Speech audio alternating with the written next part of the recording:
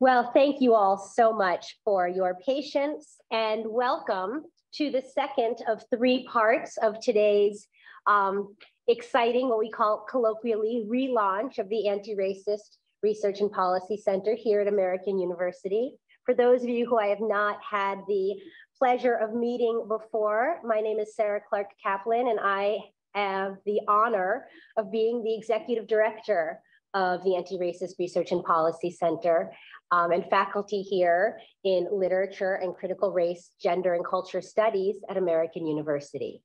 Thanks to all of you who are here today in the room, despite the hecticness of the current days, and to all of you who managed to show up on Zoom for yet another panel. I'll be speaking to you today about the new research initiatives that the Anti-Racist Research and Policy Center is undertaking as part of its new mission and vision. But I'll also be trying to give you a bit of an overview of what ARPC has become and the directions in which it is heading.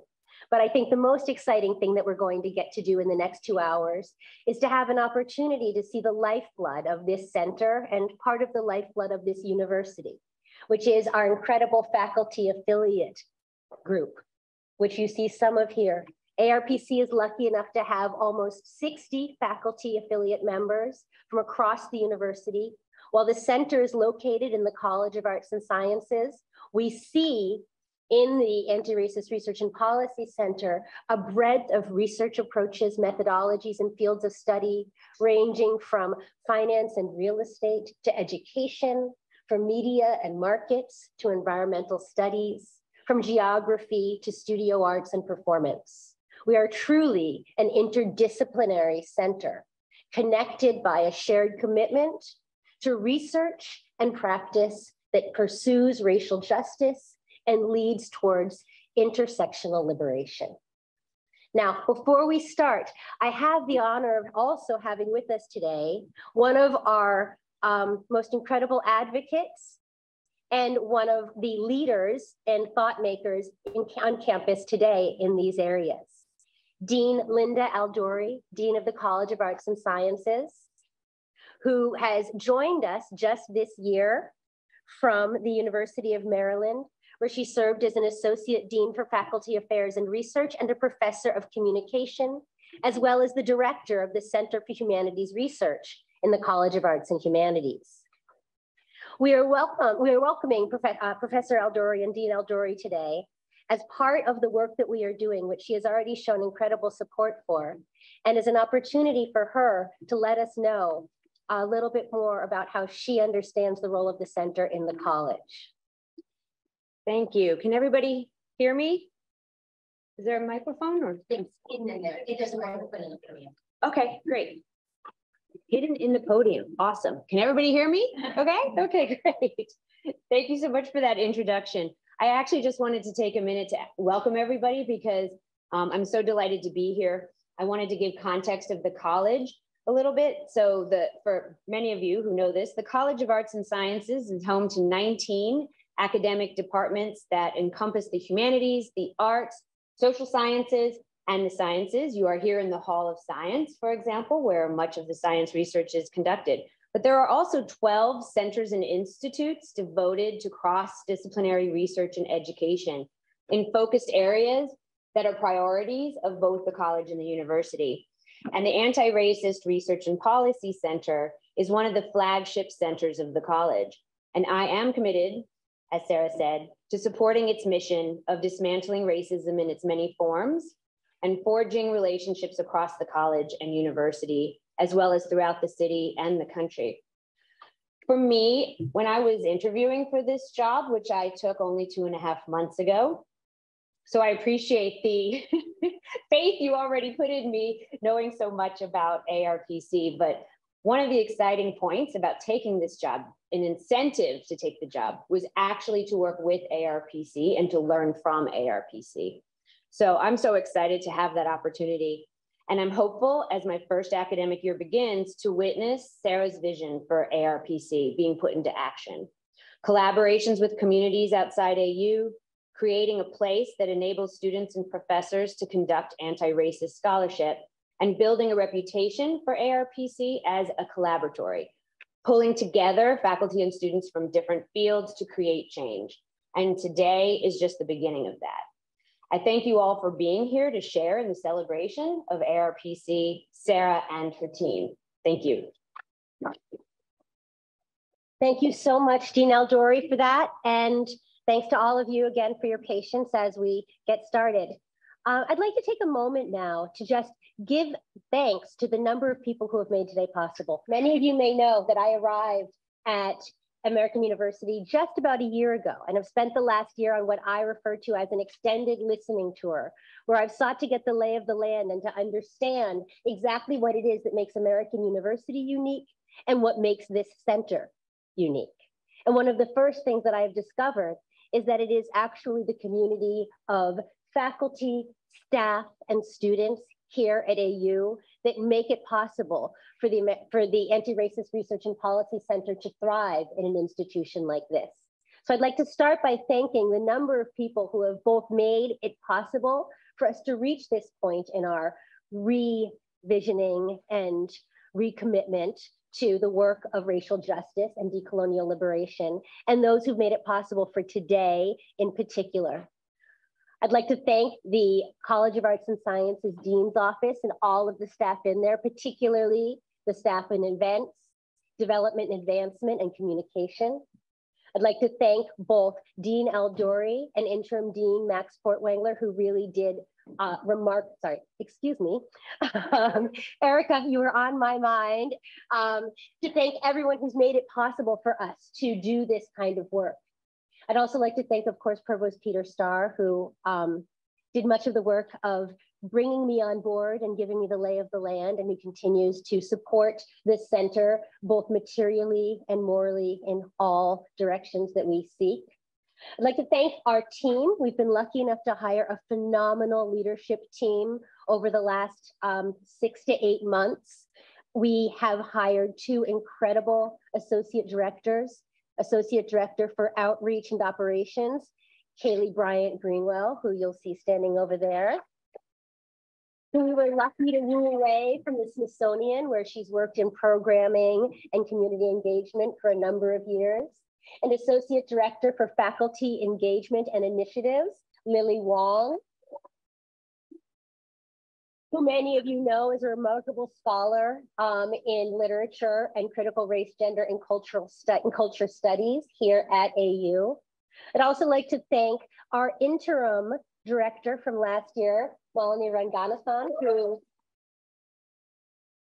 I can honestly say did far more than keep the boat afloat or the seat warm, but actually managed to forge a path toward a new vision and a new direction for the center that I've been lucky enough to follow in, and who gave me both the pragmatic and theoretical framework from which to build. I will remain eternally grateful for that. And while she's not here yet, I'm sure she'll be later, former managing director, Christine Platt, who has been part of the center since its first inception and has shown the flexibility and adaptability to continue to not only grow with the center, but to help us continue to grow. We are very lucky. Our incredible faculty affiliates, who you will have an opportunity to speak with and hear from today, who are truly, as I said earlier, the heart's blood of the center in all ways. And of course, our administrative team internally reaches deep and wide. Our community coordinators, both Kira Bunkholt, our community coordinator for community outreach and American University alumna, and T.D. Marvin, our community coordinator for campus outreach, who is back there, probably live tweeting as we speak. China Brody, our events intern, and Sophia Dean, our incredible jack of all trades and student of mastery of all things social media related. That was Sophia and Stevie, it was not me. I did click on and like them, and then I realized that they were posted from my account, which is the ARPC account, so that it was kind of tacky to like them. But you know, it speaks to where we are. So enough of the silliness. I'd like us to get started with a brief discussion of where the center is and where it is going, and then what I'm looking forward to, which is hearing the work of our incredible affiliates as an example of some of that. Our research center has a saying that we use a lot to think about what we are doing. We are doing research in action for social change. In that short phrase, we summarize the key elements of what we understand our center to be about. First and foremost, we are a university center. We believe in knowledge production. We believe in the value of new knowledge. We believe that cutting edge research and innovative approaches to knotty problems is the only path forward toward real structural change. You cannot solve problems if you do not understand them. However, we are no navel-gazing or ivory tower institute. Our goal is to use that research in accessible, actionable, and sustainable ways. We put our research into action, and we understand that the knowledge that we produce here on campus is only partially usable if it cannot be shared and combined with the knowledge that is created on the ground and in communities by activists and artists, change makers and organizers, students and community members. And finally, for social change. Our goal is not simply the dismantling of racism, though that is absolutely a lifelong goal that we would be happy to achieve in our lifetime. We're not the first or last generation, I think, who will say that. But we aspire, however hubristically, to more. We seek not simply the end of racism, but the achievement of racial justice. Our goal is not simply reducing inequality, but in fact, intersectional liberation. We believe that social transformation, while an idealistic and perhaps not quite yet achievable goal, is what we should all aspire to. And the pragmatic steps that we take in our research and our practice towards achieving it are part of that everyday work of freedom. So I'd like to introduce you to our new mission statement. For those of you who are on Instagram, you'll see it was launched last night. The Anti-Racist Research and Policy Center is an interdisciplinary hub for the research and practice of racial justice and intersectional liberation. We convene scholars, educators, community-based change makers, cultural workers, and policy advocates in sustainable and equitable collaborations. Together, we generate critical knowledge around race, power, and difference, and forge shared tools and resources for social change.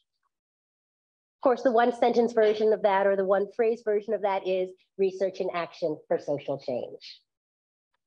So, part of what I'd like to stress about our new mission statement as we move forward is that we remain committed to both research and practice.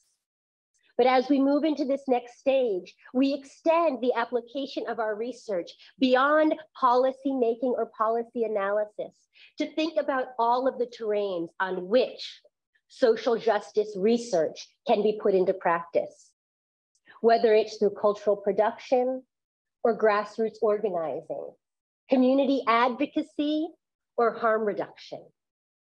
We seek to bring together the wisdom of scholars and educators with the experience of community-based change makers, the creative impact of cultural workers, and the practical skills of policymakers in order to produce new coalitions in the service of racial justice.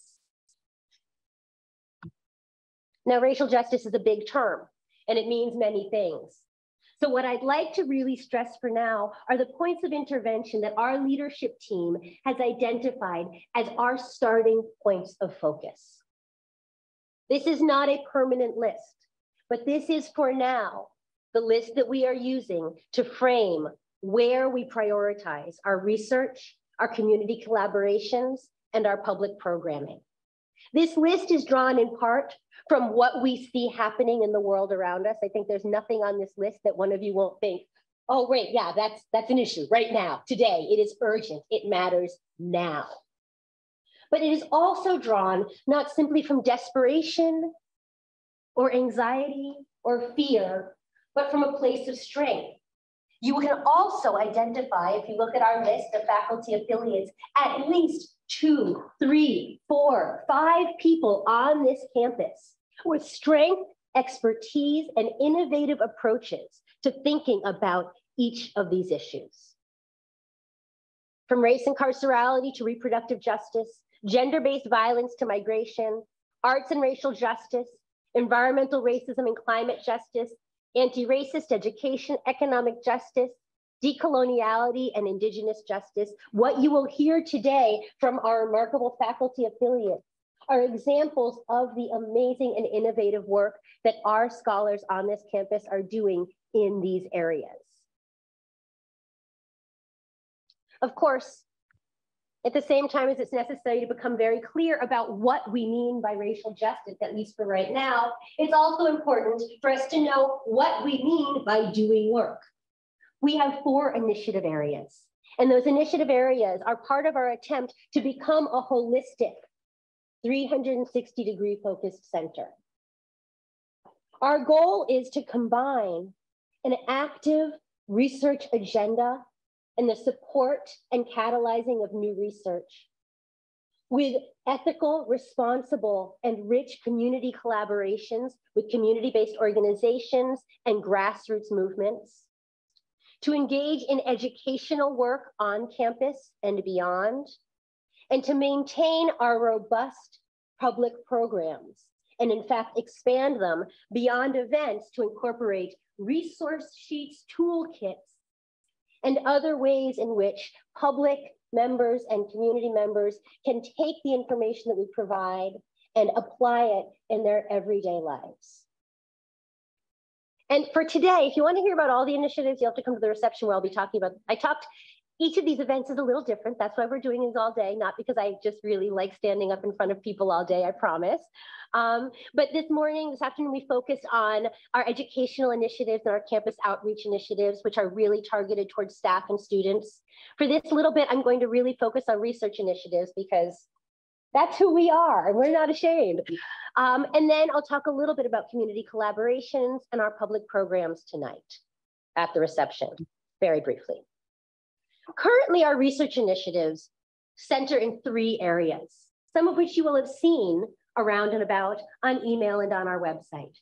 First and foremost, our fellowship programs seek to support and expand cutting-edge scholarship on race and racial justice, as well as the scholars who are doing that work.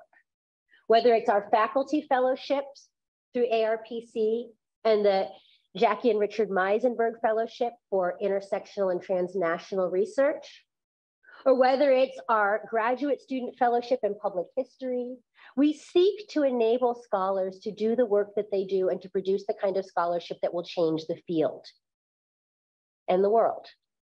Second, we convene research collaboratories starting this year. Our research collaboratories, which other people might call working groups, bring together faculty, community members, artists, activists, and thinkers around some of the critical issues of our time. So this year, we'll be convening 2 collaboratories, one on race and carcerality, and one, actually, race and carcerality, but more specifically, I will say abolition, specifically thinking abolition, and one on race and reproductive justice. Those 2 working groups will be tasked with the opportunity and the ability and the responsibility to create new materials, whether it's a conference or a white paper, a special issue of a journal, or an art installation piece that contributes to our knowledge and conversation on these key issues. Our research collaboratories will be chosen annually, and they will be advertised widely for faculty at AU to join, to apply to join. They will also be opened up in small numbers to faculty at area universities who are working in similar areas to enable a cross-pollination of research and practice across the DC metropolitan area. And third, our project incubators. Our project incubators are in part purely pragmatic. They are designed to help faculty who are working together to create new and innovative research that is not yet at the stage of receiving external funding, to be able to have administrative support and some financial resources as they develop proposals for external funding. But not all projects are necessarily designed for external grants. We also seek to function as incubators for those kinds of projects that just require a little bit of time and effort, a meeting space, a convener, someone to bring the right people into the room and to ask the right questions as faculty researchers begin to think across disciplinary boundaries and research terrains.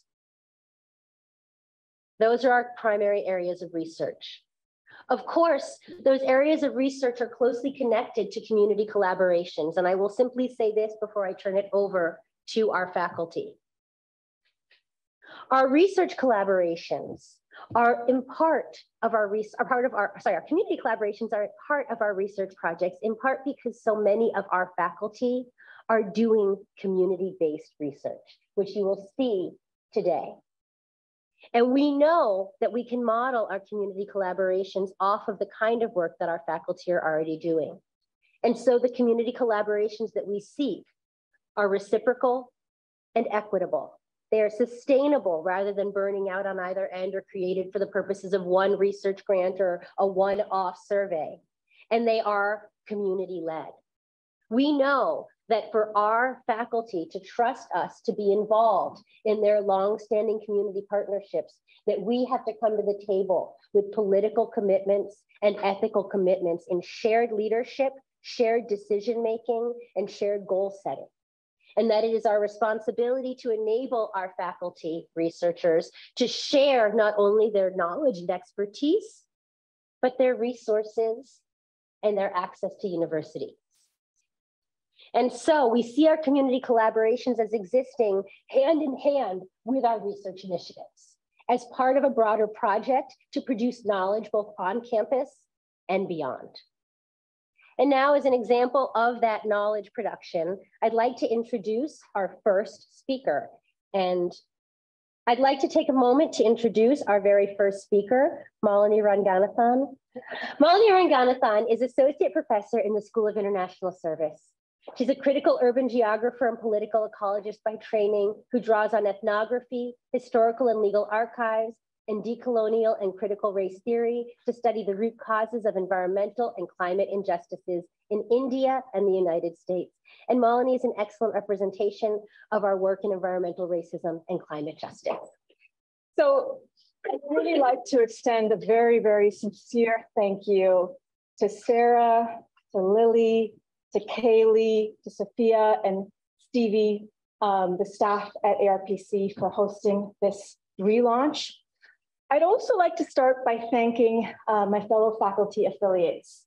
You know, and Provost Starr knows this, but when I was first asked to step in as interim director for the Anti-Racist Policy Center in the summer of 2020, amidst a global Black Lives Matter uprising and reckoning with systemic racism, I wasn't sure that I was the right person for the job.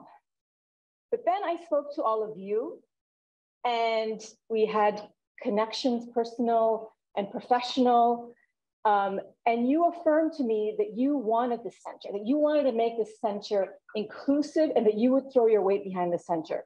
So I want to take a moment to really, really express how grateful I am that, that you chose to help stand the center up, and that together we succeeded in bringing here a formidable leadership team. So thank you for saying yes.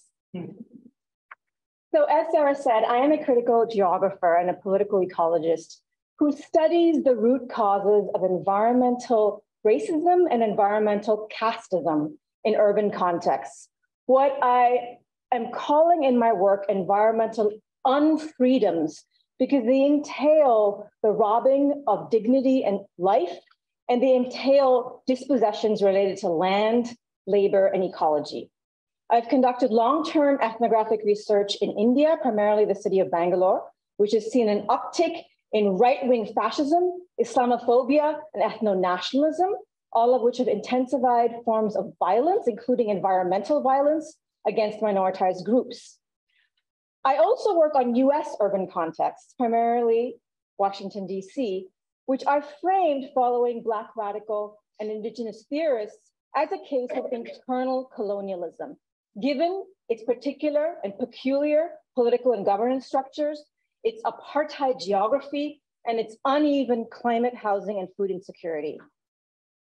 So in doing this transnational work, both located in India, which I call one home, as well as Washington, DC, which I call another home, I reflect on my positionality, right? And I try to bring that reflection, both as an insider and outsider in both these contexts, to my research and to my teaching, and train students also to reflect on this. So I'd like to outline two projects, and I'll just put a third one up there, related to the broad theme of environmental and racial justice. But what I want to signal at the outset is the overarching concern that is threaded through my work is how environmental harms are driven by racial regimes of property. So this triad of property, racialization, and ecology form the sort of tripod upon which the rest of my work is scaffolded. In a first project, Land Struggles in the Capitalist City, I consider the range of movements and storytelling practices that challenge land grabs perpetrated by corporate and elite classes, including the theft of wetlands, riverbeds, the urban commons, and public land reserved for the poor. This cluster is culminating in the publication of a co-authored monograph out with Cornell Press in April of next year. Co-authored with AU Lit professor David Pike and feminist geographer Sapna Doshi, and drawing from ethnography in Mumbai and Bangalore, as well as novels and fictional films set in cities across the post-colonial urban world. Corruption Plots, Stories, Ethics, and Publics of the Late Capitalist City argues that we should care about how ordinary people talk about corruption. Stories about corruption are at core stories about economic injustice, the ethics of city making. These stories tell us that corruption is not some aberration of the market, as the World Bank would have us believe. They are not the result of some lower civilizational status, as colonial rhetoric long ascribed to third world bureaucracies, right? Rather, we identify corruption not of the system, but corruption as the system.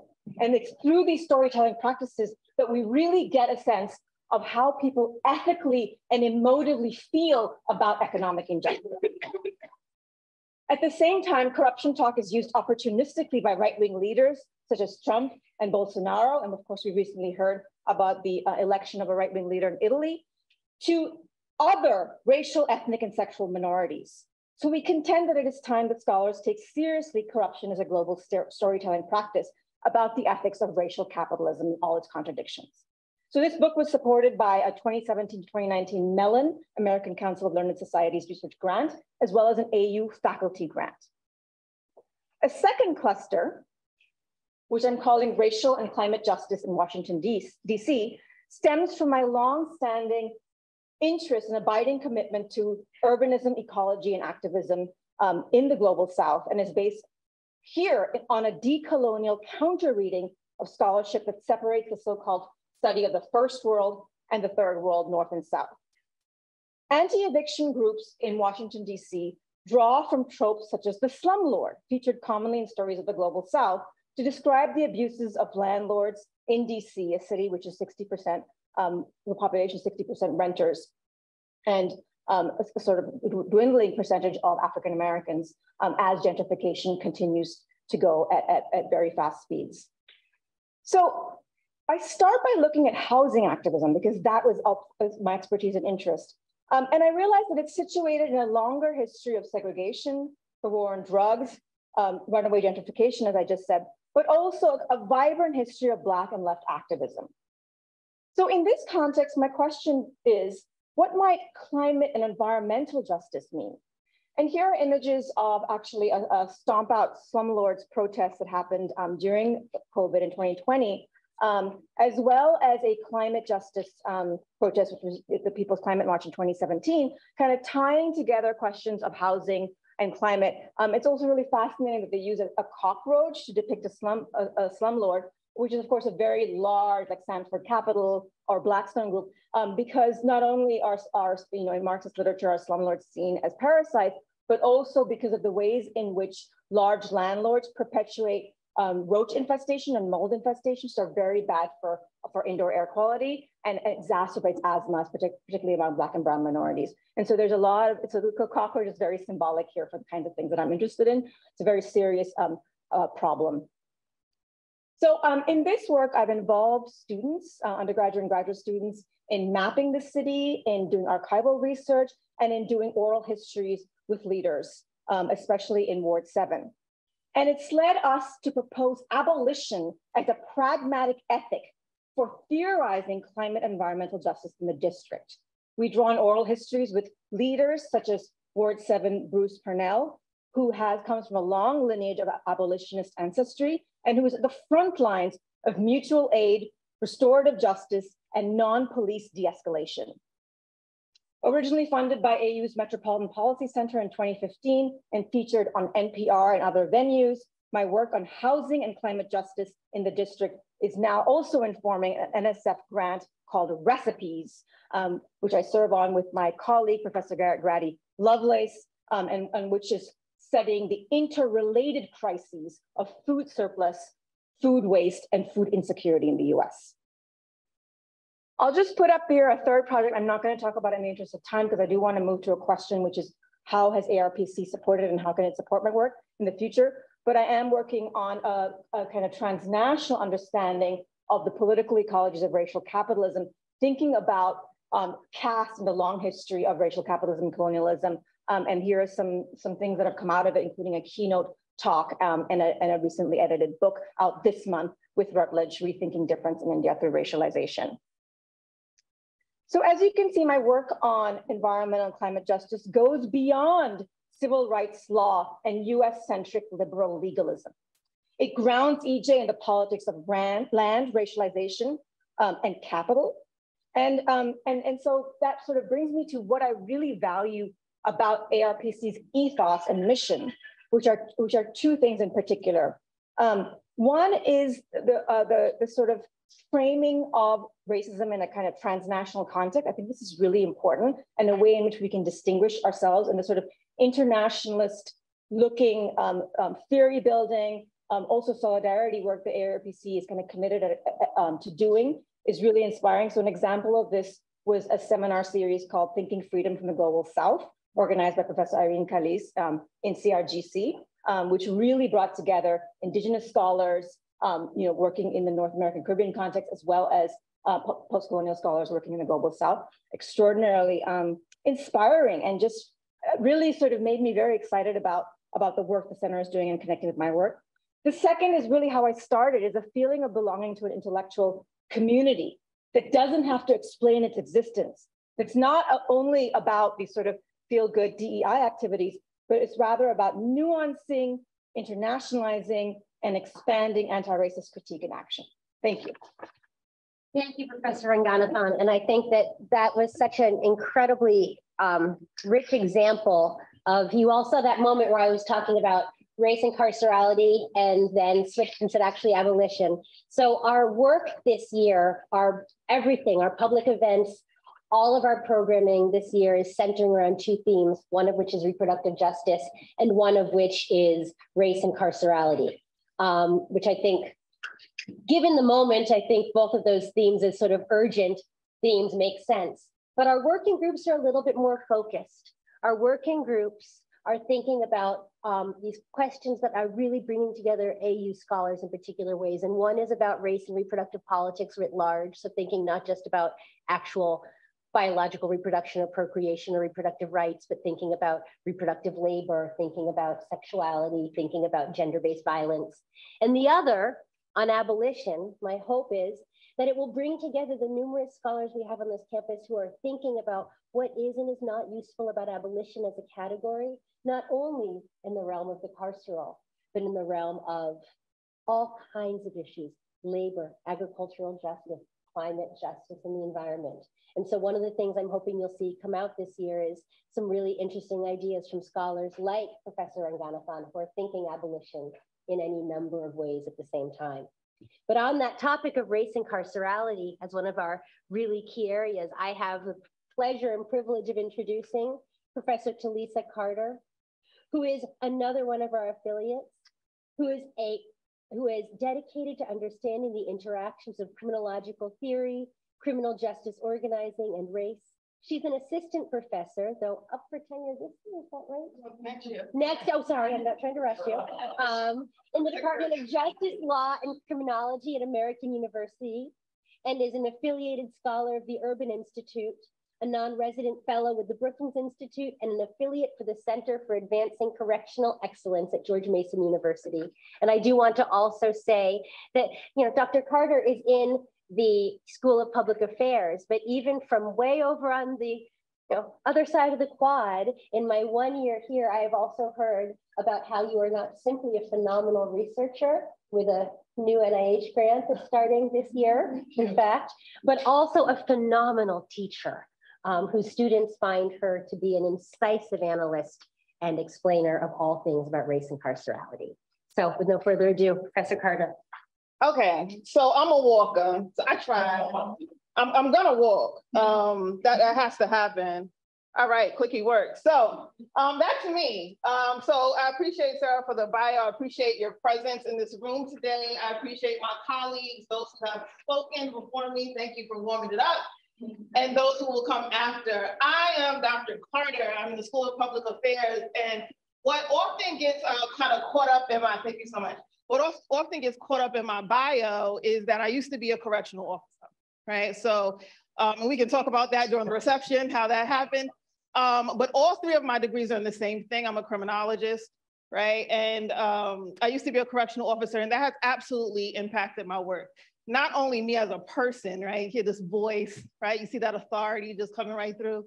Right? Not only as me as a person, but also, right, what I expect from research, right? I went to graduate school after working in corrections, in a jail, supervising men in lockdown, the whole administrative segregation, and also females of different statuses. And when I got in front of books again, I was disappointed. What is this, right? What exactly is this? Because it doesn't translate. And that failure has pushed me to Brookings. It's pushed me to Urban, and it's pushing me here to the Anti-Racism Research Center. I'm also from New York. I say that because I talk fast, I know, excited about questions, and the accent will never go away. All right, let's go. So first project I want to talk about, I'll walk you through three that I'm doing right now on my way to tenure. The first being The Thin Brown Line. That's a tentative title of my first solo manuscript that will be published through NYU, right? And essentially this is about accountability, right? And institutional racism in the criminal justice system. So we know, right, anecdotally students enter classrooms and they think they know about race and crime, right? They think they know about it's unfortunate Black and brown people are incarcerated at disproportionate rates. And this is super unfortunate, but there's so much that they don't know, right? And also in this conversation about criminal justice and racism, we don't really understand how accountability works effectively, particularly when it comes to corrections, right? We've heard about rotten apples, right? Firing bad cops, bad officers, bad probation officers, right? We've heard about rotten barrels, but the argument I'm making here is that the whole forest is rotten, right? So the research questions for that work is what factors influence accountability and how does race impact praise and punishment? So that's another thing we don't talk about. Accountability is not only punishment, it's also praise. And praise in organizational literature is the most effective way to make people change behavior, right? It's not punishment. So this kind of whole premise by which the criminal justice system is founded on is flawed in essence, right? But I take it, of course, having been a correctional officer, I take it from an employee perspective. So how are employees held accountable? What is the role of the institution in perpetuating racism, right? And so as a theorist, I put forth the institutional response model of social control, which essentially says that we can predict how organizations will punish or praise employees. We can predict it. And it's that prediction that perpetuates racism that we see, right? These disparate outcomes. And so that's original mixed methods data. I'm in prison all the time, right?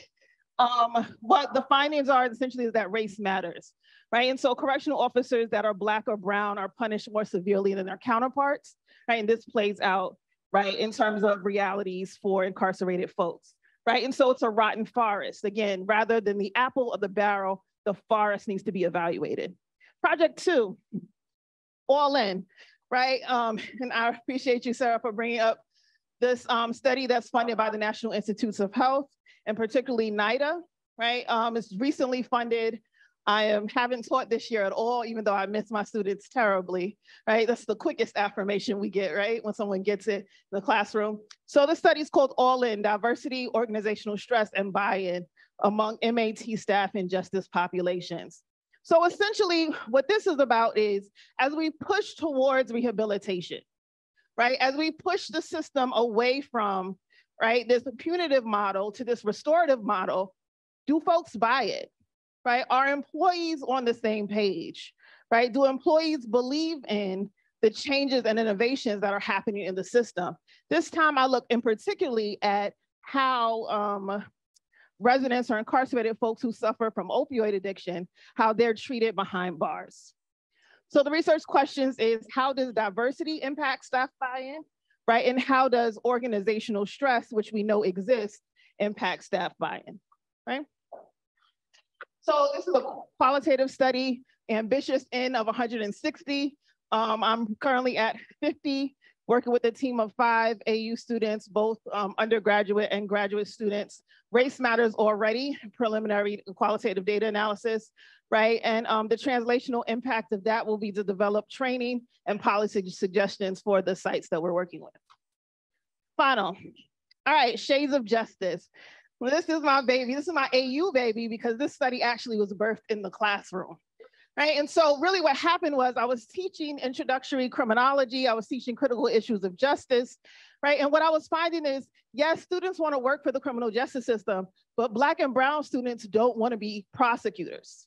They want to be defense attorneys, right? And so I started noticing this, and then I started noticing that maybe everybody wants to be a lawyer, but the darker my students were, the further away they went from prosecution, right? And so skin tone matters in these really interesting ways. And so this study, Shades of Justice, it explores the intersection between skin tone and criminal justice system perceptions of aspiring practitioners, right? It started right here on this campus. And so the questions: how does skin tone relate to motivations to work in the criminal justice system, or their perceptions of the criminal justice system? We're pushing to diversify law enforcement, diversify these groups, but dark-skinned people don't want to do it, right? And what are the implications of that? What are the implications of diversifying, but you're only diversifying for light-skinned folk, right? That's not really diversity. How do language and nonverbal cues reflect one's comfort with race and racism? And so this project is a mixed methods project. I did a survey across the United States to about 32 institutions, right? About 600 is the end, a little bit higher, and then 100 Zoom interviews. Again, that was a team of 12 AU students, undergraduate to doctoral level, did those interviews over the summer of 2020. Findings is that race matters. Once again, everybody wants to work, right, in the system, but only certain people want to do certain things, and skin tone matters there, right? And so the translational impact is recruitment and retention. Again, we're saying we need to diversify, but what does that really look like? So the connections, apologies for the S, not sure what happened, but my expectations for my interaction with the Anti-Racism Research Center is community, thought partnership, mentorship, as I'm still trying to get tenure, right? Affirmation, which is huge, because believe it or not, a lot of people don't believe the Academy is ready to have conversations about colorism. We hardly got race together, right? And so being in spaces like this affirm new research, new ideas, right? Things that are different, and obviously practical advancement. I appreciate your time. I think As a room of a number of academics, I think we all should just acknowledge how very impressed we are at how our colleagues are acting out their ethics of collaboration by actually paying attention to time. Thank you all very much. I know I gave you an incredibly hard task. I don't know if I could do it. Our third speaker, Elizabeth Rule, is also an assistant professor. Dr. Elizabeth Rule is an enrolled citizen of the Chickasaw Nation and an assistant professor of critical race, gender, and culture studies here at AU. Professor Rule has two forthcoming monographs. The first, Reproducing Resistance, Gendered Violence and Indigenous Nationhood, and the second, Indigenous DC, Native Peoples and the Nation's Capital. Professor Rule is a remarkable example of what we mean when we say that the work that ARPC seeks to do is intersectional and relational in its focus not only on thinking about gender-based violence, but decoloniality and dispossession, as well as Indigenous justice and reproductive politics. So with no further ado, Professor Elizabeth Rule. All right, is everyone able to hear me? Is the mic working? All right, excellent. Well, thanks so much, first of all, for the invitation to be here today. I'm very excited to share a little bit about my research with you all. But I want to start off first and foremost by thanking my colleagues and the coalitions at AU that have built a scholarly community dedicated to addressing these intersectional and systemic issues that have already been mentioned. I'm very, very delighted to be an affiliate faculty with the ARPC and very excited for what's to come upon this launch. Of course, we wouldn't be able to do that without our senior leadership support, so thank you all as well. And I'd like to extend, of course, a special welcome to students from my class, American Dreams, American Lives. Welcome. I'm sure you're able to see already the intersectionality at work here on campus and are seeing how all these facets come together to shape our American dreams and American lives. All right, so today I'm going to be talking about two different research projects, that I'm working on at the current moment. The first is on Indigenous DC, and the second is focused around gender-based violence. I'll tell you a little bit more about each one. So the first project is called The Guide to Indigenous DC, which is a mobile application and digital mapping project that seeks to highlight sites of Indigenous significance here in our nation's capital. In this project, I'm really interested in looking at mapping as a way to reclaim our narrative as Indigenous peoples. So what do I mean when I say that, right? Of course, here in the district, right, we hold a particular significance as the capital of the settler state, right? But even when we think about a place that's as iconic as Washington, DC, Indigenous peoples, the first Americans, the original inhabitants of this land, are left out of that narrative, right? I'm also interested in defending our stories as Indigenous people. And what I mean when I say that is this project is deeply invested in bringing forth Indigenous voices, centering Indigenous forms of knowledge, and making sure that these stories that are often erased by colonial narratives, right, around the development of the nation state are brought to the fore so that people in the public are able to access this knowledge and use it to inform their positionality, the way that they engage with this space, and walk upon or live and work in this land known as Washington, DC. And finally, I'm interested in mapping as a way to decolonize our future. Now, definitely in all of my classes, we talk about decolonization and are careful to not use that as a metaphor. So I want to be very clear that when I'm talking about decolonizing our future, one of the things I'm interested in with this digital mapping project is bringing forth and projecting stories, right, and knowledge that will advance Indigenous futurity. This is a little bit of what you'll see in the interface to the Guide to Indigenous DC. And this is also being expanded right now into a full-length manuscript that's coming out March 1st with Georgetown University Press. And the title of that text is Indigenous DC, Native Peoples and the Nation's Capital. I'm also very pleased to say that this project has recently been expanded due to the very warm feedback and reception it has received. And so now I'm operating with a larger umbrella project called the Guide to Indigenous Lands Project.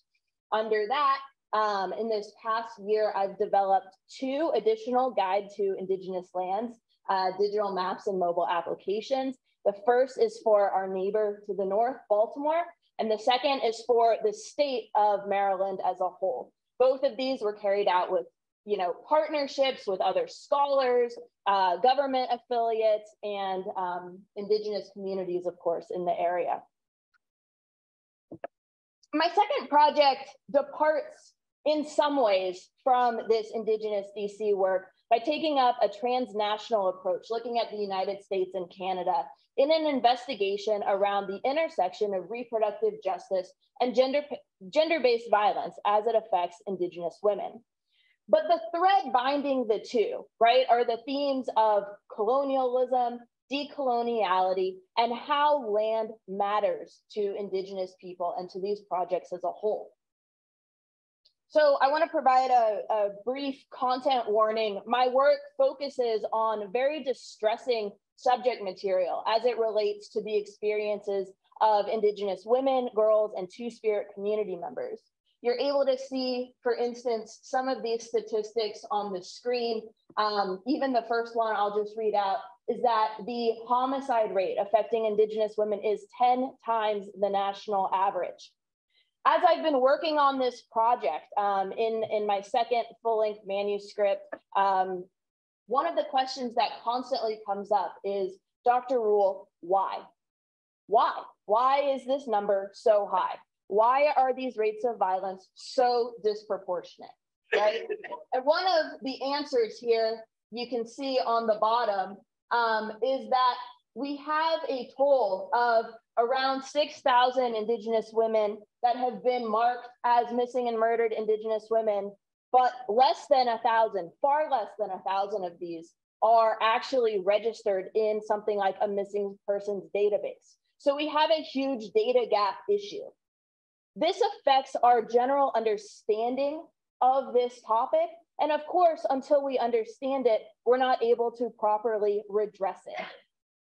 My work in this text focuses on intersecting reproductive justice into this narrative of gender-based violence. So far, the scholarship has focused around these statistics, right? Sexual assault, homicide, Native women going missing. But we also have strong histories of violence in the reproductive justice arena as it relates to Indigenous women. And so my thesis in my forthcoming text is really that until we understand reproductive injustice, right, as another form through which the colonial state has influenced its control and violence on Native women's bodies, we won't be able to fully comprehend missing and murdered Indigenous women as a plague of violence affecting both the United States and Canada.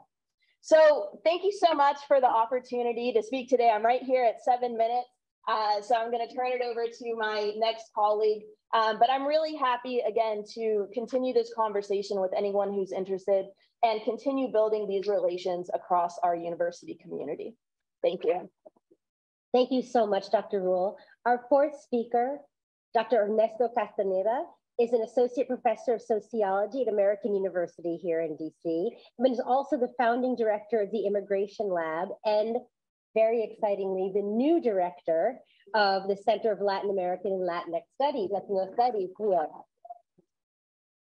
Dr. Castaneda's work is in international migration, borders, social movements, urban studies, ethnic and racial inequality, health disparities, and homelessness. And I will say that we at ARPC are so thrilled to have such an accomplished scholar with such a commitment to this kind of work in practice, leading another center on campus to contribute to our ongoing collaborations across centers here at AU. Thank you very much, Sara. Indeed, looking for a lot of collaboration between our centers, and it's great to be part of the ARPC too. Thank you for the invitation. It's a tough act to follow, these great colleagues, and our example that diversity is not against excellence. We are witnessing it right now with my fantastic colleagues. So AU is doing it right again, and it's It's good to have Bro Star and Dean here and all the staff from the College of Arts and Sciences showing the support for the center. That's really good to see. And it's great to have this space today to talk about issues of race from the different creative and interdisciplinary perspectives. So with my students and I in the Immigration Lab, we have been researching for years all the different benefits that migration has to the US. And again, this could apply to any country around the world. Immigrants are net contributors to the economy, society, culture of the US. We can spend a whole hour or more talking about it. There could be a museum dedicated to this. We're working on that on the mall. We need immigrants to keep the economy growing. If we're going to have any population growth in the US, it's going to have to lead to migration. Otherwise, we're going to see a decline, and that is going to impact us all. Because wages are not enough since the 70s. Both parents in a household have to work to make ends meet. In many cities, then we need somebody to take care of our dishes, our gardens, and stuff like that. And who is doing that in the US, in London, in Paris, in Abu Dhabi? It's immigrants. So they're part of the economic system, and it's a reality. So how can we improve their situation? Because they're improving our situation and our life, making it possible, right? So immigration to the US has a long history. We're a country of immigrants.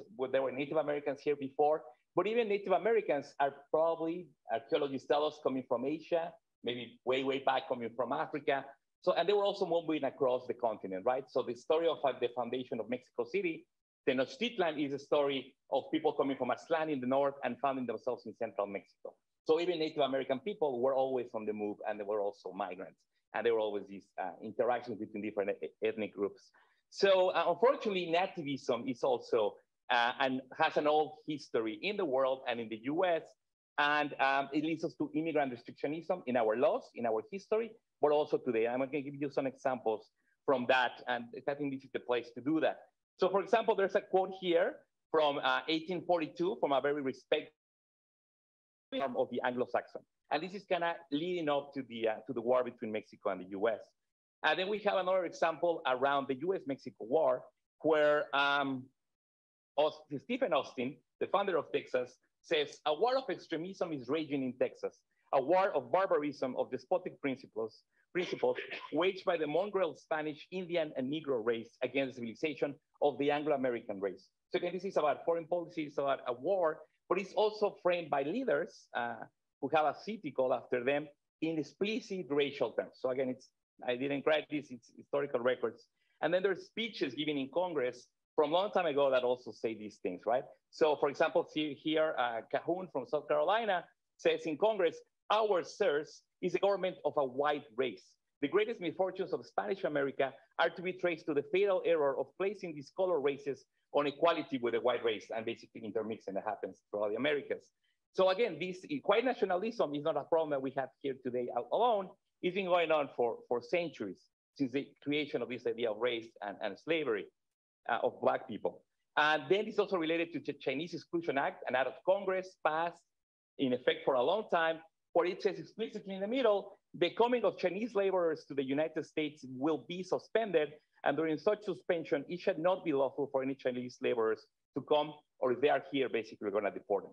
Again, US law, part of our history, and there were precedents to that, and this applied to Japanese, and there's people working on that historical record. Another example of this, Hinman, a person with a long career in Congress, in Connecticut, etc., he writes in 1926, 2 years ago, California came before this committee, or the House of Representatives of the US, and stated herself in opposition to Chinese and Japanese immigrants and in favor of Chinese and Japanese exclusion, stated that they wanted to develop a big white state in California, a white man's country. And now you come before us and want unlimited Mexican migration. I cannot see the consistency. So we're gonna be racist to all non-whites, let's be racist to non-whites, right? Why do we need Mexican labor? Well, they needed it for the mines and the trains, and et cetera, right? So this contributed to the lynching of millions of thousands of Mexican Americans in the Southwest.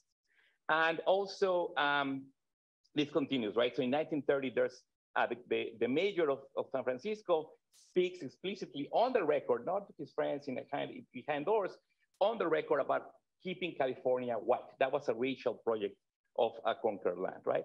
So these are examples of racist policies, racist bills, racist speeches by elected politicians that represented an ideology, right? So they're not just, again, things that you comment to a friend or you say in the lockers. These have shaped immigration policy for centuries in the US. And again, this is also happening across many parts of the world. Unfortunately, that's history, but that also controls the narrative today, I would argue. Anti-immigrant eugenic groups and individuals have long financed immigrant restrictionist groups in DC and elsewhere. I could name them. They are think tanks. They are quoted and looked for by journalists all over the place. And you heard their arguments. I don't want to give them any free publicity, so I don't name them. But again, I'm not making them up. I could give you their addresses and everything. They are well represented in web searches, media mentions, quotes. In my migration classes, people will come and write papers for the class, and they'll cite these sources as facts about migration. But they are people that are openly eugenic, racist, funding these centers of our immigration research. Politicians think wrongly that immigrant bills and policies that are pro-migrant are political suicide because of the anti-immigrant lobby and the loud voice in the public sphere. But there are actually poll after poll after poll shows that the American public, whether they are Democrats, independents, Republicans, they're in favor of immigration reform, DACA. Actually, this is just a group that has control of policy making in Washington, but it doesn't represent the American public. It's a minority of a minority, but it has a big hold in the Republican Party, but also in the other one. So anti-immigrant views are often tainted by racism, historically and today. The arguments are not often explicitly racist, but the assumptions behind our common sense and the terms of debate are racist. What am I talking about? Examples and ideas that are very powerful, hegemonic, we will say, like immigration restrictionism has become the norm. Seeing some immigrants, asylum seekers, and refugees as more valuable or deserving than others is again making a discrimination between different groups of people. We see Ukrainians versus Ethiopians, for example. States should be able to control their borders and know who is coming in and where they live. This is something that we hear politicians say time and time again. And then we believe that it's important for the state to have a legible population, right? The nation state with a racially homogeneous population or a shared culture or language is something that in school, elementary school, we are taught that that should be the norm, that the nation state, like the great France of the revolution, had one people, one language, one culture. That's never been the case historically anywhere in the world. There's always been diversity. But we have this idea that people believe that you should have a nation of people that are the same because you are doing it for your people. It's the moral right thing to do. That's very dangerous and it's very common. So to conclude, I'll just say that today's immigrant and refugee exclusion is part of a long history of division and exploitation along categorical lines. Some of the quotes that I mentioned before come from the first chapter of Building Walls, which came in paperback in 2021. And some of the stuff I talk about in this free article, Open Access, on the dangers of methodological nationalism and putting the nation state as the center of something real and borders of something that should be protected. So I'm out of time. So thank you so much. Thank you, Dr. Castaneda. But I wanted to say really quickly that one of the amazing things that you may have been noticing here is how many of our faculty are referencing their remarkable scholarship and their books and their articles. And I'm sure many of you are thinking, but how will I ever find them? Which, you know, you should be thinking that, right? Because we all should try to spend less money on Amazon. At least I'm trying to. But I wanted to take this as a moment to plug a new initiative that ARPC is doing. And if you came to our student staff town hall earlier today, you heard a great deal about, but which we are incredibly excited about. ARPC is starting a free lending library in our building. And our lending library will include copies of anti-racist publications, of book-length monographs by our affiliates that you will be able to check out as a member of this community for free and have access to. You will be able to use these books. It will also include a set of texts that our faculty recommend as critical teaching texts for racial justice-based scholarship. So if you would like to read any of these books that we are talking about that have come out recently or are coming out, by hopefully the end of this semester, our lending library will be up and operational. You'll be able to check out any of those books, and our open access articles by particularly our scholars who work in article-based fields will be available on our website. There will be a digital catalog. You'll be able to see what is available. And we look forward to having an opportunity to have you come into our office and to learn more about the remarkable scholarship of our faculty affiliates. Our next speaker, Sibyl Williams is the Director of African American and African Diaspora Studies and the Program Director for Theater and Musical Theater in the Department of Performing Arts. She has spent the last 12 years cultivating her craft as a playwright and dramaturg, and is also, I'm pleased to announce, our inaugural Jackie and Richard Meisenberg Faculty Fellow this year for her exciting research project on women in Rastafari. I want to sing you a song of liberation. I want to tell you a story about birthing and woman and Africa and art, making my own life. Tanzania is where this story begins. It begins with a ritual, buying the cloth, Maisha Safari Kubwa. Life is a long journey. In Africa, theater is water, seed, a sack of rice marked US government, a midwife, a condom, a ritual, a circle of women telling stories, a dance, ancient rhythms pounded into dusty roads. It is a dance of survival, our feet keeping time in two worlds. There's so much gone already. A child that could have been is gone. That daughter will never sing to me. And if I had it to do all over again, I would choose love without fear. We women circle, we give birth, we understand dying, we sit, eat, laugh, listen, make art.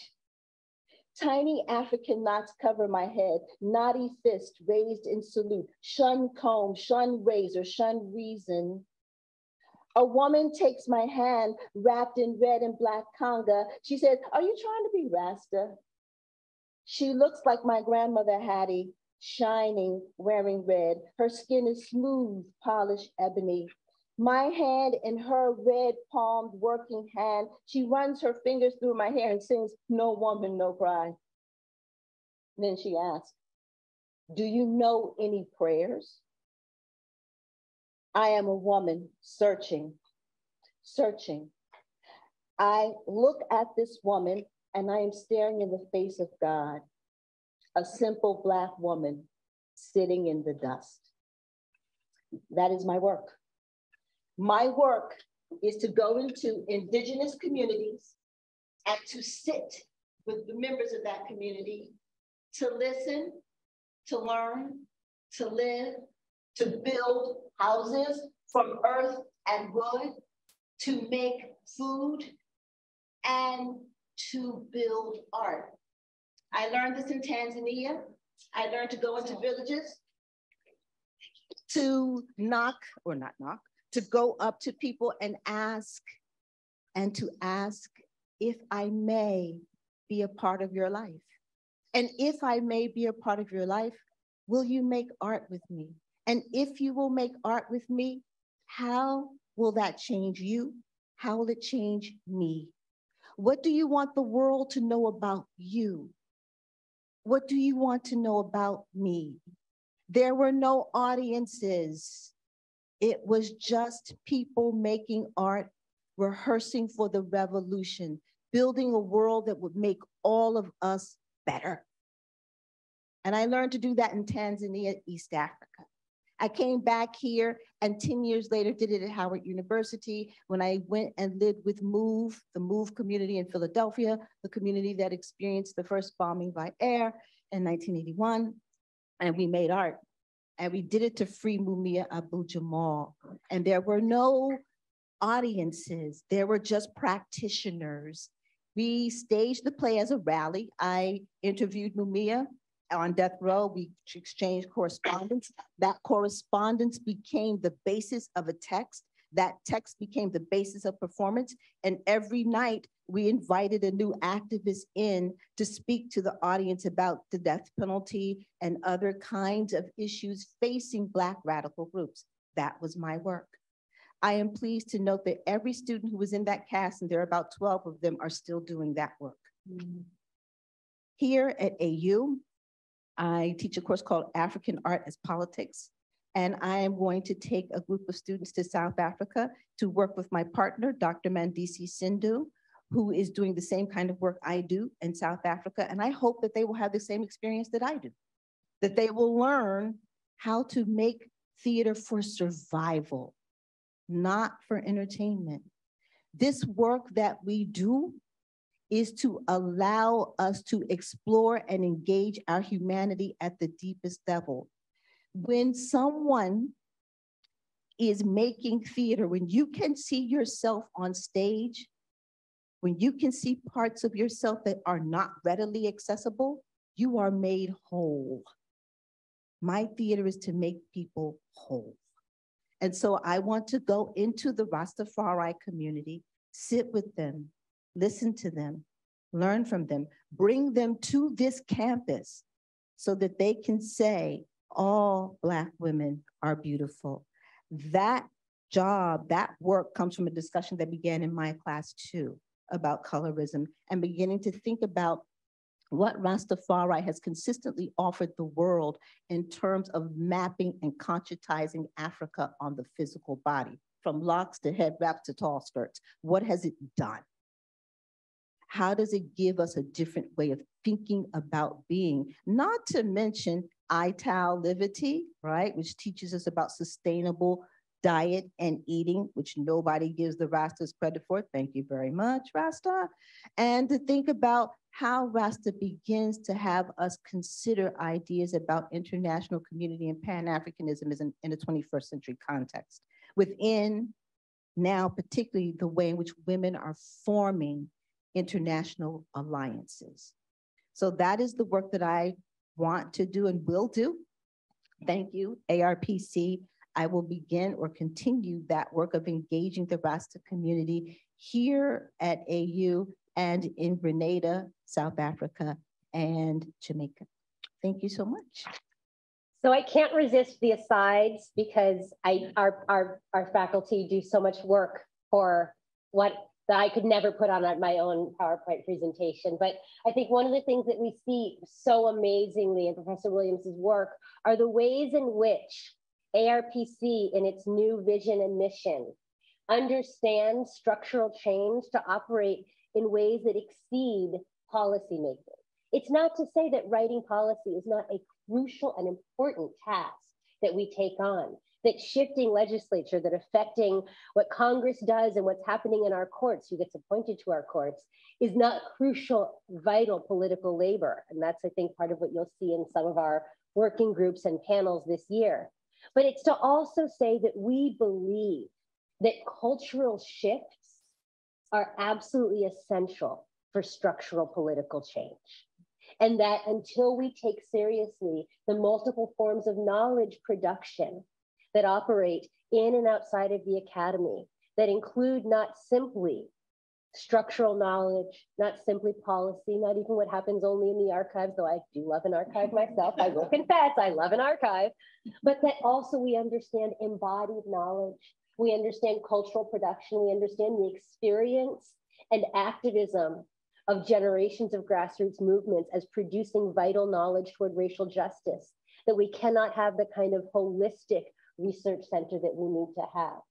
And so what we see with the inclusion of arts and racial justice as one of our key areas of focus is our attempt to begin to think about the different ways in which knowledge is produced, yes, but also the ways in which structural change is made possible. And part of that happens through cultural shifts and new cultural discourses.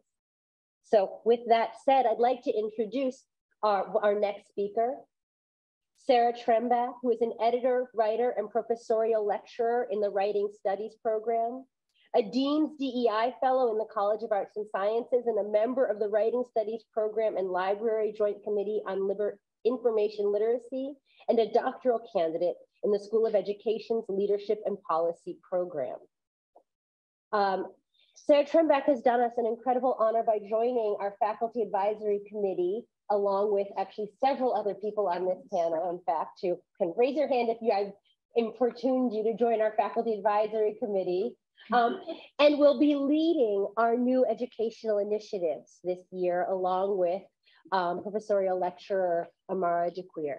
So thank you so much. Thank you, Sara, and thank you, Lily.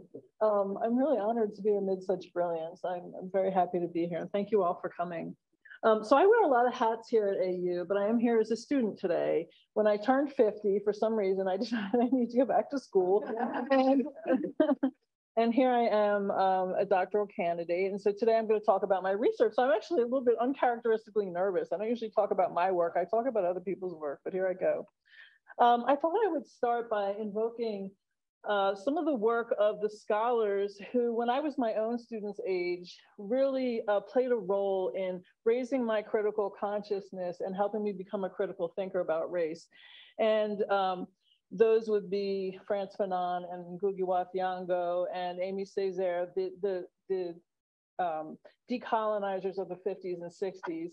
A lot of the work that they did had to do with what they called decolonizing the mind, that the colonial structures of the world had taken a toll on our spirits and on our souls and on our psychology. And the work that they did was to help undo that. And that's the work that I hope to continue with my doctoral research.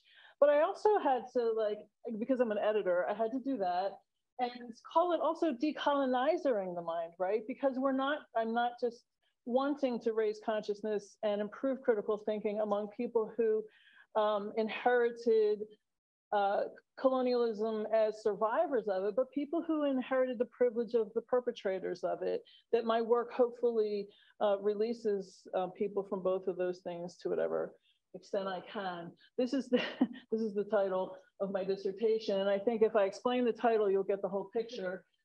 It's called Delinking High School Graduates from the Colonial Matrices of Power That Shape US History and Current Events Narratives, a Tool to Build Critical Reading Skills in Those Who Are Open and Online. So I prefer this one.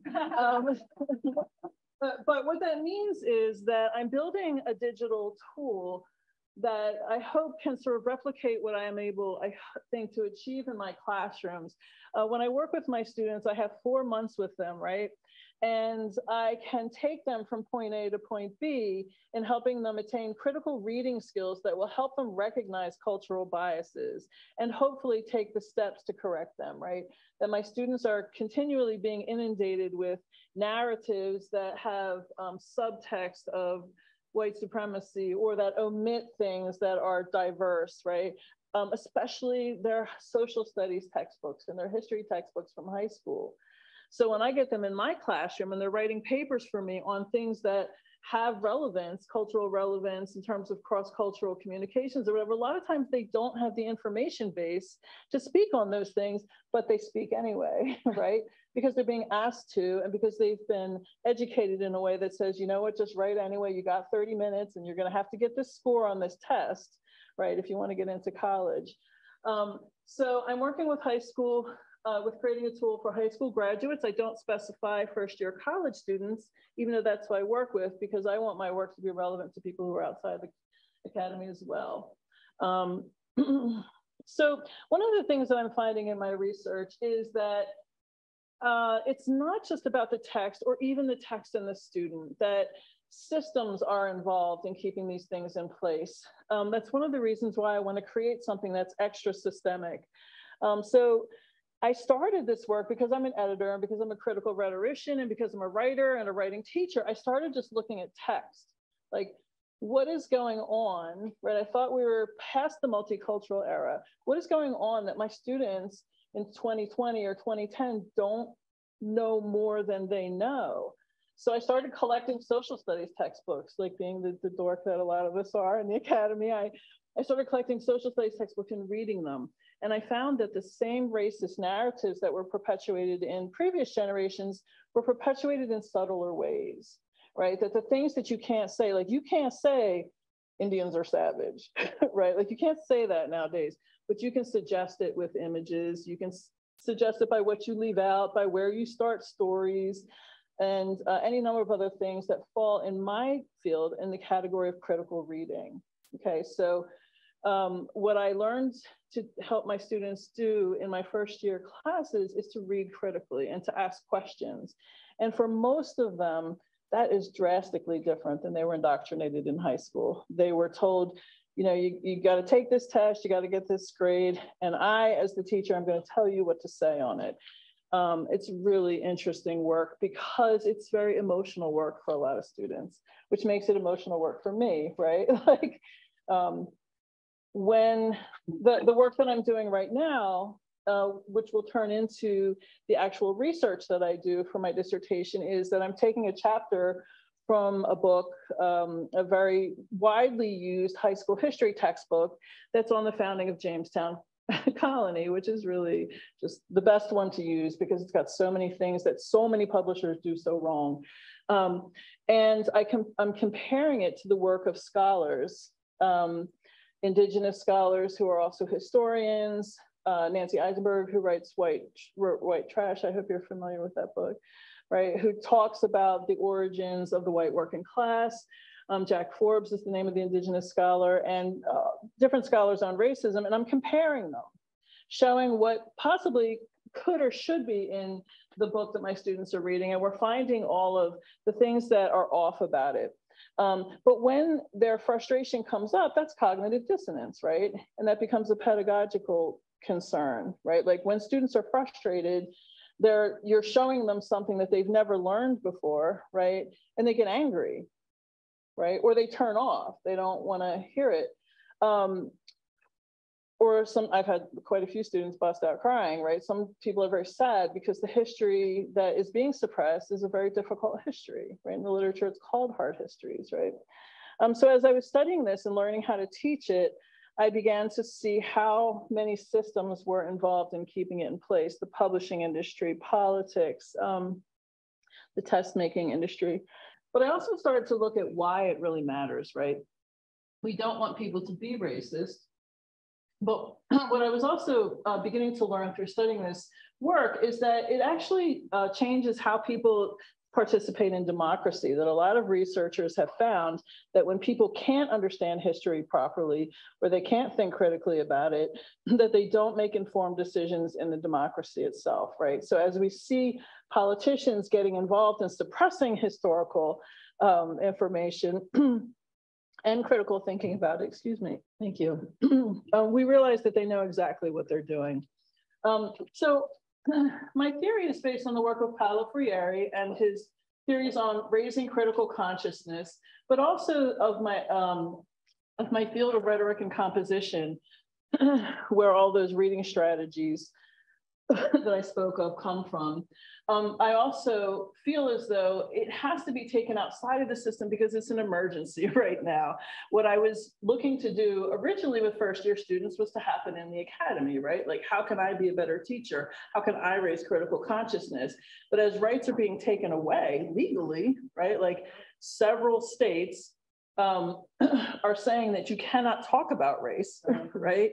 That you can't say that racism is systemic, which just strikes me as wildly anti-democratic, but it seems to me as though people need to be able to take their educations into their own hands. So I've been looking at programs like Noom and Lumosity and Calm and all those online digital tools where people can re-educate themselves to any number of things. And some of them are really very successful. I think Lumosity claims to have 100 million users, and that's what I'm going for. So I'm just going to make it happen. But I want to leave you with a quote by Carter G. Woodson, who is one of the people who started this work a century ago. And his work is brilliant as you read it, but you think, man, have things really not changed since 1932? But this is a quote from the Miseducation of the Negro. He wrote, "Philosophers have long conceded that all people have two educations, that which is given to them, such as in schools, and the other that they give themselves. Of the two kinds, the latter is by far the more desirable. Indeed, all that is most worthy in people, they must work out and conquer in themselves. It is that which constitutes our real and best nourishment. What we are merely taught seldom nourishes the mind like that which we teach ourselves." So hopefully I'll be building a tool to help people be able to do that. Thank you. And our very last speaker, can I just say that I am blown away by our scholars. One of the things we wanted to do today was to actually provide you a range of the type of faculty that we work with and the scholars that we work with. We didn't want a panel of just, the full professors with the endowed chair and yada body ladi, right? Though those are exciting things, don't get me wrong. But Peter, if you'd like to give me a full professorship and a chair in anything that starts with anything, I would not turn it down. But I think one of the things that when we talk about what it means to do scholarship and research toward racial justice and to have a center like this, and we talk about the idea that part of what we are doing is trying to practice the political ethics, the sort of anti-racist and intersectional political ethics that we are seeking to produce in the world around us, then part of what that means is that we have to recognize all of the different areas within the academy out of which knowledge is produced, and to upend some of the presumptions that that things like rank or things like whether, where you are in your degree process, or things like tenure line or non-tenure line, or inside or outside of the academy, actually determine our capacity to produce valuable and critical knowledge. But if we are doing our job right as an institution, that part of what we can do is to seek, find, foster, and grow critical knowledge production and to enable its impact on broad scale levels from our graduate students, from our faculty, from our term faculty and our tenure line, from our undergraduates, our community workers, our cultural producers. And that's part of what we seek to do, is to convene all of those groups together to produce the kind of critical knowledge to produce the social transformation that we are seeking. And our last speaker, I will admit I had to twist her arm to get her on this panel, speaking of an ethics of wanting to put everybody else out there first. Professor Lily Wong, in addition to being the Associate Director of Faculty Engagement and Initiatives at ARPC, is also an Associate Professor of Literature and Critical Race, Gender, and Culture Studies, whose research focuses on the politics of affective labor, racial capitalism, minor transnational coalitional movements, and media formations of Trans-Pacific Chinese, Sinophone, and Asian American communities. And after Professor Wong finishes speaking, for those of you on Zoom especially, we will be moving into the Q&A. So it's a great time to put your questions in there and someone here will read them. Thank you so much, Lily. Thank you, everyone. Thank you for staying. I'm so excited to be a part of this talk about convening and building off of lineages of brilliance. I'm just so humbled to be a part of this group and to be in community and to do this work alongside just, amazing leadership and vision. So hello, everyone. For those who don't know yet, I'm Lily Wong. So my work, like what Sara said, focuses on issues of affective labor. So basically kind of care work, sex work, works of intimacies. And I look at it specifically around minor transnational coalition movements, specifically around the Asia Pacific in the 20th century onward. And so this goes into my first book, which focuses on trans-Pacific creative networks and cultural productions mobilized specifically around trans-Pacific movements for sex work decriminalization. Now, it traces the ways transnational representations and mobilizations of the figure of the so-called Asian sex worker has actually long operated as a trope for both Asian American sexuality and Asian modernity, right? So it constitutes a pivotal reflection on the intersectional politics, not only of racial, sexual, and class structures, but also that between Asia and the Americas, right? This is things that our fellow faculty panelists have already started touching on. And so for transparency, a large reason why I got into this work was because of my parents. They were academics and labor rights advocates organizing in Taiwan since the 1990s, specifically around issues of sex work decriminalization, as it's tied to histories of militarization in the carceral state.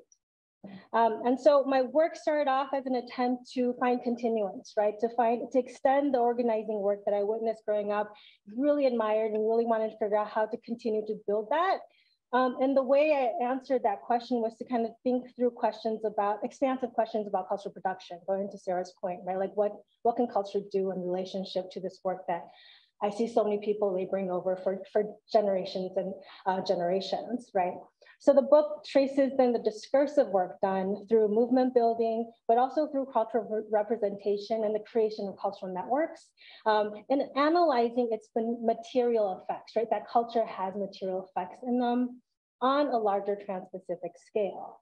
And so this idea of the Trans-Pacific is where I hold on to as I try to kind of work through what we mean by the Trans-Pacific in my following book anthology that I'm co-editing with Christopher Patterson in UBC and Jinting Lin from National Central University of Taiwan. This is where, going to kind of Sarah's earlier point in the earlier panel, we really want to decenter North American cultural production and knowledge production around the Pacific, center Pacific Islanders, center questions about Oceania, but also center questions and knowledge production that's coming out of Asia. And so the anthology brings together interdisciplinary scholars, activists, and practitioners across the Pacific who seeks to approach the Trans-Pacific not as a stable discipline or descriptor, it's not a thing, right?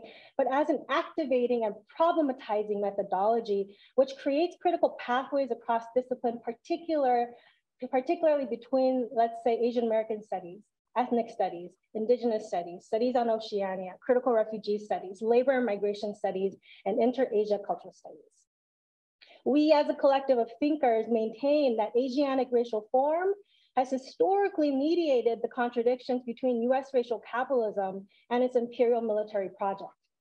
That's to say that Asiatic racial formation has long created and maintained in and across the Pacific to mediate and obscure the connection between domestic race-based exclusion in imperial centers like the US, but not exclusively of the US, to the military and imperial expansions abroad.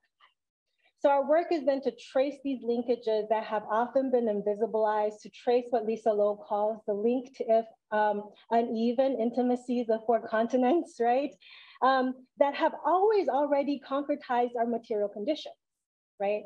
And so with that, I actually also want to hold a little space. And I'm sorry that, you know, my slides are a little bit off, but this should be actually in black. I wanted to hold space for the amazing artists, the local DC artist, Shama Coover, who, whose work graced the cover of my first book, but also graced the website of our Asia Pacific Diaspora program here at CRGC, and also gracing the cover of my next, all the colors are off, I'm so sorry. But also graced the cover of my next publication that will be coming out next week. Oh, well, next month. Sorry, I wish it was next week. This special issue co-edited by UT Austin Professor Eric Tong on dimensions of violence, resistance, and becoming Asian Americans and the opening of the COVID era. And one of the pivotal points of contemplation at the core of the issue was the spring 2021 murders of Asian massage parlor workers in Atlanta, and how it brought to the fore a long history of sexualized racialization of Asian sex work and care work, as well as its convergence with empire and state-sanctioned violence within the US and global context, right? So it prompts the question, as Dylan Rodriguez asks, quote, what if anti-Asian violence is not reducible to hate and is in fact a persistent, unexceptional presence in the long historical, civilizational, terror-making machine that is the United States? So the Rodriguez question really recontextualizes interpersonal hate in relation to racial capitalist violence, including policing and militarization through the structuring forces of US empire. And so this question really keeps on coming back as I seek continuance in my own current work through the center, in my own research, but also in and out of academia, right? I really seek to further connect the anti-violence efforts in North America to the ongoing work on sex work and migrant labor justice in Asia and Pacific, which I discussed in my first book and in the book anthology that I'm working on right now. I'm trying to think through the trans-Pacific impacts, for instance, of Taiwan-based organizations such as CASWAS, the Collective of Sex Workers and Supporters, and TIWA, Taiwan International Workers Alliance, which have continually mobilized internationalist coalitions against not only US militarism, but also its overlapping and symbiotic ties with Japanese and Chinese imperialism and ethno-nationalisms altogether.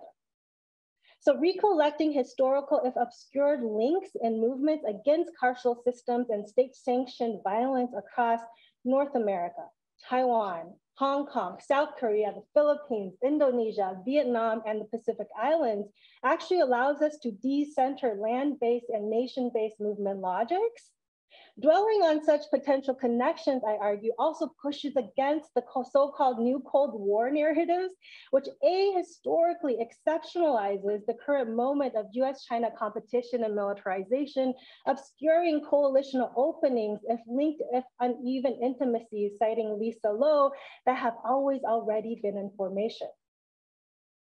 So this trans-Pacific relational work towards ending violence structures specifically also my work building with organizations like AAPI Women's Lead, specifically serving as their social justice fellow over the summer and ongoing advisor for their community-driven research project, led by Executive Director Connie Wen, who will actually be coming to the reception later on.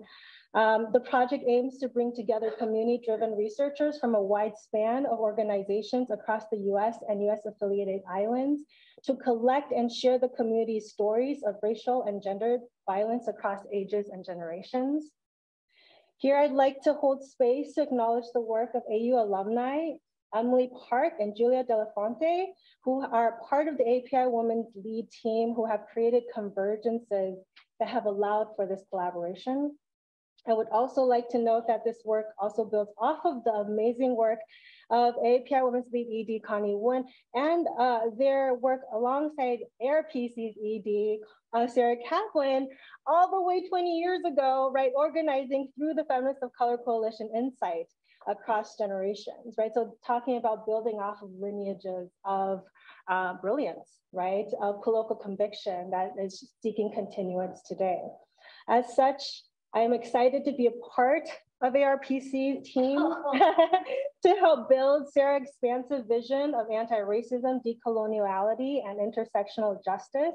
As an associate director of faculty, I'm thrilled to get a chance to work with you all, right? To get to find ways to support and amplify the incredible work of scholars, students, practitioners, organizing locally and beyond.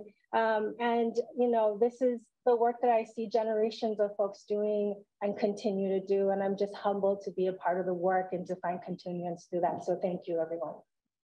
I don't think I've been to this kind of exciting in-person panel in quite a long time and been in the actual room. How really exciting. Let's give everyone a round of applause. And we have some time for Q&A, about 15 minutes. And I'd love to open it up. Let's see who's in the room and has a question, then we'll see who's on the computer that has a question. I feel like I'm looking at, like, you know, when you're doing they used to have the telethons on the phone and you would have to see the people and be like, do we have a caller on line 2? Do we have a caller on line 3? No. Okay, well, that's good because I actually do have a question. So, you know, I would love to actually do it this way. I'd like to sort of open the question to the panel and just have 3 of you be like, let's do it like Jeopardy. 3 of you be like, me, I want it. But here's my biggest first question. So one of the things that we're seeing across this panel are the ways in which each of you are pushing beyond the sort of easy categorization of your work, right? There's sort of like a short term, we even gave each of you a term and we're like, you're talking about environmental justice, or you're talking about reproductive politics here. But each of you, I think, are pushing. I'd love to hear each of you talk about why it is that thinking about race, and particularly thinking about race in the interest of racial justice, right? Like this kind of anti-racist approach requires moving beyond single category work for you. Why is it requiring you to push beyond a sort of a simple single category? Who wants to answer? Me. All right, so really quick, this isn't working again, so I'm kidding. It is? All right, perfect. All right, so just always breaking things. So race and carcerality, I push past race, is our understanding of race and crime by including color. And I think that's super important because in the US context, anytime you say race, we immediately get defensive or we become experts based on lived experience. And the divisions are very stark in a US context. Colorism is different. Because even if you're lighter skinned, high yellow, if you happen to be in a Black community, if you tan, if you use an umbrella to hide your skin from the sun, it comes up for all of us. Color is something that I think hasn't been, particularly in the United States, hasn't been as harshly stigmatized as race in terms of crime, and therefore it makes a starting point on which we can move forward. Who else wants it? Are you gesturing to Sarah? Oh, yeah, Malini, yes, perfect, yes, yes. Well, one of my favorite quotes, Audre Lorde, is that, you know, we don't live our lives in single issue ways, right? And so, and I might have gotten the wording a little bit wrong there, but that was definitely her idea. And so for me, it's imperative not only to move beyond taken for granted and received wisdoms around what even the environment is, right? Because for so long, the narrative on the environment as forests to be conserved or wildlife species to be conserved completely forecloses other types of ecologies and environments. Notably, you know, famous environmental justice scholars have said the environment is where we live, work, play, and grow old. And so to really think capaciously about these terms rather than in a narrow-minded way. We also know that we can't talk about you know, environmental justice without carceral justice, without gender justice, right? Without housing justice, without food justice. And so it's the intersectionality is not just about identities, but also materialities. And so, you know, from a very sort of basic survival standpoint, we have to move beyond received categories, right? Not to mention from, you know, from the theoretical standpoint, we have to build theory from where people are at and not just impose things from the outside. I think there's another one down there. Yeah,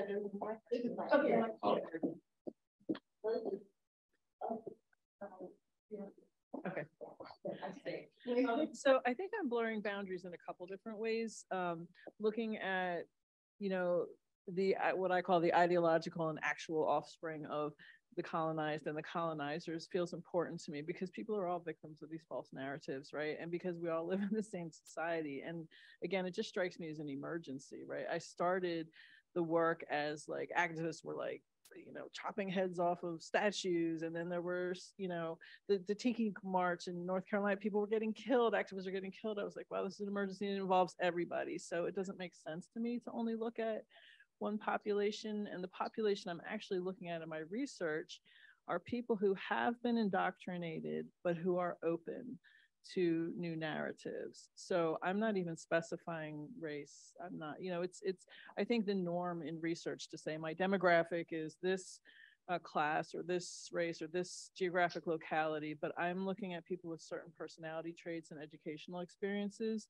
So my research is taking a couple of different, and there's one of my professors back there, Dr. Dakir. My research is taking a couple different steps so that I can find this population and then see if my intervention works on them. I also want to pick it up very quickly and just say that one of the things that I find sometimes limiting in a discussion about race is that it breaks everybody down into simple categories and or binaries. And within the African-American community, there are various cultural groups. And oftentimes we conflate race and culture. And I find that to be even more distressing because race and culture are distinct. They are not the same categories. So when I look at the groups of people I am interested in, MOVE, Rastafari, even if I look at something like the New Black African movement or the New African movement, I'm looking at people who have a particular way of viewing culture and ideology. They are African, Black, African-American. Excuse me, their worldview marks them as a very distinct population. So I don't want us to get confused when we simply say race and then we flatten everybody out. And that's my concern. Awesome. Question from the group? No? Oh, yes, I have until 5. It's now 5. This is the division of labor between us. Good afternoon. My name is Melanie Adams. I'm the director of the Smithsonian's Anacostia Community Museum. It's so exciting was all of your topics were so relevant to the communities that we serve in Southeast. And so my question is, how do we get to those communities and share your great work? So how do we make it community focused and bringing it to the people? Oh, such an excellent question. I'm so excited by that question. I'm like bouncing. Okay, who wants to start with this question? Does anyone want to start? Thank you. I'm from Southeast, so that and I grew up right up the street from the museum. So I am glad that you are here. Thank you. One of the things that is happening there, I know I work with a theater company called Fresh, and there's also the Alliance Theater. So there are companies, there are spaces where I think we as scholars might leave this academy and actually go into those spaces. And that is one of the things that I am working with the museum group here at AU to do, to bring people from perhaps your museum to our museum and to actually go and bring pieces that I may work with to your museum. I think it is imperative that we get out. I send students to the Alliance Theater. I send students to the Anacostia Art Center because it is important that we are in community. I think the way we do it is literally to go into community. And I'm speaking as an artist, like literally building productions in the community. And that is something that we have charged ourselves with here in the DPA at AU. So I would love to talk to you further, but that is one way I see it, like literally leave here and go there and do the work. I'm going to intervene here for 1 second, and then I'm going to let the panel. I really want to hear what Elizabeth has to say on it. But I want to also stress, this is something that we are doing structurally within ARPC, as well as having our amazing faculty affiliates who are already doing this work. Not only is this part of what we're doing in terms of some of the grants that we're incubating, in terms of trying to really foster grants and foster new projects that are doing full partnerships with community-based organizations that are community-led, as opposed to that thing where you find some community organization and you bring it in at the tail end so you have something on the page. But also things like our Polly Murray artist residency, which is based at Stable Arts, right, which is a locally community-based art center and gallery space, which is going to be fostering, particularly bringing in artists who are based in the DC region and whose work is rooted in our communities. So these are the kinds of things that we are trying to do more and more, and these are where our community collaborations come in. When we talk about what it means to produce community collaborations that are sustainable and that are community-based, Melanie, it's exactly what we're talking about, is the idea that this work is happening other places. And I will say the one part of this launch that is happening not here, that you are not seeing, is the part of this launch that is for people we are inviting to be community partners. We've invited 30 organizations and grassroots movements to meet with us off campus at our community partner, Eaton, DC, to have a roundtable about what does it mean to actually have community academic partnerships that are reciprocal, equitable, and sustainable. And we'll be having that event very soon. And those of you who are interested in being part of those collaborations, you can always reach out to me. That's a non-academic event. Okay, Elizabeth. Sure. Thanks so much for coming and for your question. I do work that specifically focuses on Washington, D.C. And in my work, which is a digital intervention into telling Indigenous stories about this land, one of the things that I'm trying to accomplish is to intervene with the audience that sees DC in its capacity as the nation's capital, right? And so we're able to drill down and say, okay, if Washington, DC, if the district can become a symbol for the nation state, right? Even further still, we can have something like the National Mall become representative of DC. And so I'm trying to interrupt the way that we understand the narratives that we've attached to this place as the nation's capital, as a symbol of colonial extension over the entirety of the space that's now contained within our country.